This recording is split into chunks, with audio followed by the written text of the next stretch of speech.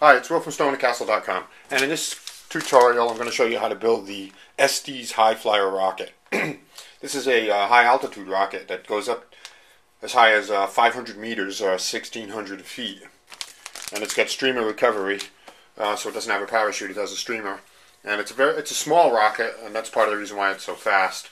And there's a little bit of work involved, although it's a skill level 1. So let me go over some of the parts. When you first open up your bag, and you should always inspect everything, and go by the parts list here in the instructions to make sure you have everything. And the tools you're going to need to go along with this is a ruler, a pencil, scissors, some sandpaper, a fine sandpaper, X-Acto knife or some kind of hobby knife, plastic cement, masking tape, and white or yellow carpenter's glue. The carpenter's glue is better if you got that. And they recommend too that you paint, and have a recommended paint scheme for this. And I believe the colors are, let me see, red, silver, and black. Red, black, and gray, and even a silver paint pen they recommend, or silver tape. Okay, the first thing you do is apply plastic cement to the inside of the nose cone here, and then put the nose cone insert in there. And that's done. And you're all set with the plastic cement. That's all you need it for. Now with the fine grained sandpaper, just lightly sand down your sheet of fins here, and then carefully cut these out with your X-Acto or hobby knife. Okay, now take all 3 of your fins and stack them up like this, so they're right on top of each other, as straight as you can get them. And then gently sand all the edges there, all the way around. Okay, now you cut out your tube marking guide out of your instructions, and you tape it lightly onto your tube a little bit from the end, and mark 3 spots where your fins are going to go. Mark where your launch lugs are going to go. And then follow the directions for this. You put this one's my launch lug line. Put this in a doorway, a door frame. The instructions show you. Put that in a door frame, and then you mark the launch lug line.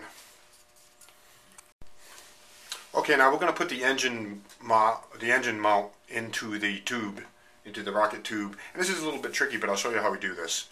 Get yourself a piece of scrap wood from your fins that's pretty long, and mark it at 2.5 inches. And also mark your tube here at 2.5 inches. See? And mark your spacer block a 1/4 inch from the end there. Now, put some glue on your piece of scrap here, and then put that in all the way to the 2.5 inches, and then apply glue around the inside. So what happens is you're getting glue right here on the inside. So don't put plenty of it. There's no need to be skimpy with it. But that's why you have your line here on this, so you can see where you're at. Get plenty of glue in there.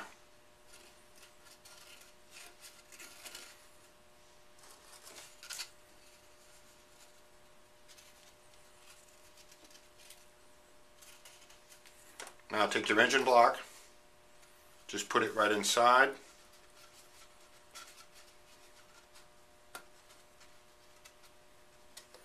Now take your spacer, push it all the way in to the line, and then pull it right back out. Now that engine block is right here, and it's sitting in the glue you put in there. So you're all set with that. You let that dry. Okay, now let's put the engine hook on. You make a line at 1 inch and at 2.5 inches between 2 of your fins, but not where your launch lug is, between 2 of the other fins. And then at the 2.5 inch mark, you use your X-Acto knife and make a nice slit in that, a nice wide slit, so that your engine hook sits nice and flat like that. Now you take your retainer ring, slide it over the other end, and then slide it right over that hook. Now you're going to put some glue on here.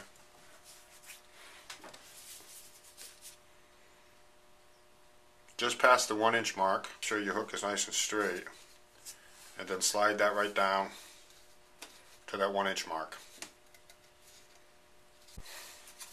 Okay, now you glue the fins on, and you know that you have these little spaces on the fins. You apply some glue on the fin,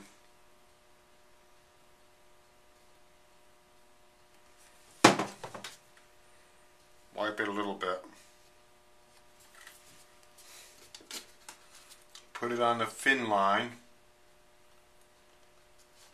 And then take it off. Now let this sit for a minute or two to let that glue harden. To let that glue set a little bit, get a little bit tacky. Now once that glue is sit a little while and it's got tacky, you put another layer of glue right on it.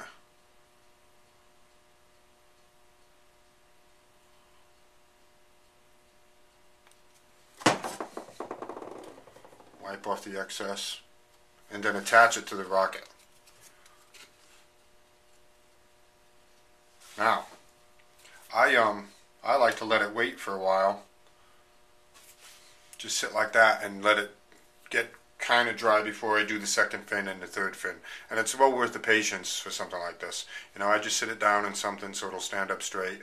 And then I'll do the second fin and the third fin. And the same thing, put a little glue, try it, let it sit, put some more glue, and then set it.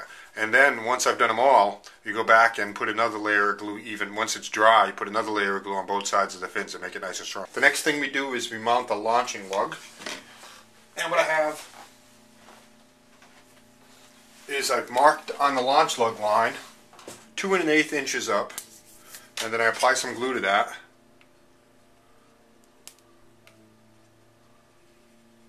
And put the launch lug right on there. I'm going to glue this a little better, but this is just to show you. Make sure that's nice and strong on there. Now, after the launch lug, then we do our shock cord, and this is how you do the shock cord.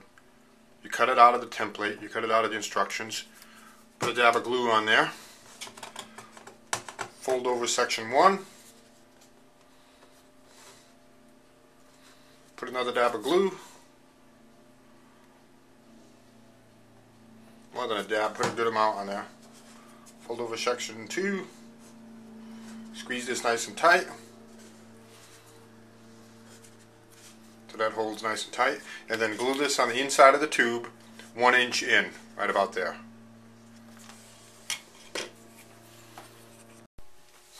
Okay, let me show you how to finish this thing up. You tie your shock cord to your nose cone at the end, tie it in a double knot, then you tie your streamer about 1 inch from the rocket, like this. Now you put 2 or 3 pieces of recovery wadding in here, that's to fireproof it. Fold your streamer in half, roll it up,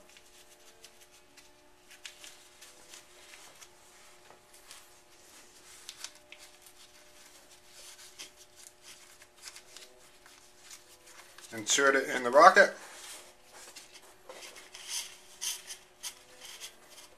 then insert all the rubber in there and put the nose cone on it, and the assembly is done. Now remember to put your recovery wadding in there. That's important because that will protect the nose cone and the streamer from burning from the back flash of the rocket, of the engine. So, and there you go, the assembly is done. Next we got to do is paint it. Okay, this rocket is done. I followed the paint scheme according to the instructions, and it looks pretty good. So that's the end of this tutorial.